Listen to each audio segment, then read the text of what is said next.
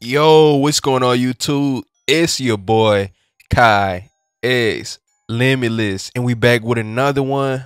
So We Don't Trust You just dropped by Future and Metro, right? And we've been waiting on Future to drop for a little minute, but you know what I'm saying? It looks like it already got hijacked by Kendrick Lamar going crazy on the track like that. And it was so unexpected because he wasn't even listed as a feature on the song. So Kendrick Lamar just jumps up out of nowhere and goes crazy on Drake and J. Cole. And this is his response to the First Person Shooter song by Drake and J. Cole. And he for sure, he got that, you know what I'm saying? He got that control energy, you know what I mean? When he dropped the control and dissed all the rappers in the industry. It looks like, you know, every couple months, you know, Kendrick drops a diss song to Drake. And just a reminder, you know, just to put a little reminder out there that he is ready for Drake and J. Cole. It looks like he ready to take them on at the same time, you know, pause. You know, ever since Kendrick Lamar dropped Control, Drake and Kendrick, they have been, you know, doing these low-key, you know, subliminal disses, right, where it's very vague. And Kendrick Lamar is like, you know, forget all of subliminal disses, like, let's just go head to head.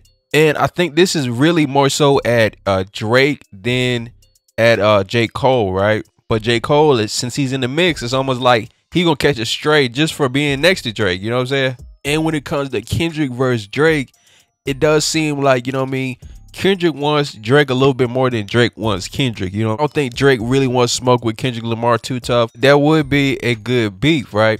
I think a Kendrick Drake beef to make Drake have to, you know, pull out the pen, probably get a couple more ghostwriters to, you know, kind of keep up with Kendrick Lamar. So let's get into some of these bars that, you know, Kendrick was dropping on Drake and J. Cole. He says, oh yeah, get up with me. Sneak dissing First Person Shooter. I hope they came with 3 switches. I crash out like F-rap. This Melly Mel if I had to. Got 2 T's with me. I'm snatching chains and burning tattoos. Lost too many soldiers not to play it safe. If you walk around with that stick, it ain't under 3K. Think I won't drop the location? I got PTSD. Mother F the big 3, nigga, is just big me. Nigga bum, what? I'm really like that. And the best work is a light pack. Nigga Prince outlive Mike Jack. Nigga bum for all your dogs getting buried. That's K with all 3 nines. He gonna see Pet Cemetery, nigga. Bomb. You know what I'm saying? So Kendrick Lamar, he going in, he talking about for all the dogs and you know what I'm saying? This was very personal, you know what I mean? Drake got 48 hours to respond to this. You know what? The funny thing is that when it comes to like a real one-on-one rap beef, we haven't seen Kendrick Lamar really go back and forth with a rapper, you know, kind of like how Drake did, you know, or Drake has a history of that, right? You know, he went back and forth with Pusha T and Meek Mill.